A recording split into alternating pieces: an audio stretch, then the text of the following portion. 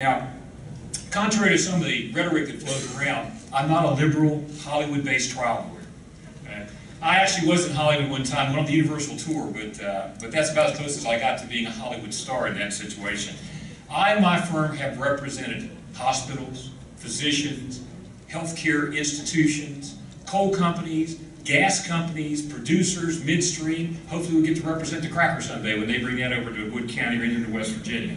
So I understand what West Virginia businesses look at.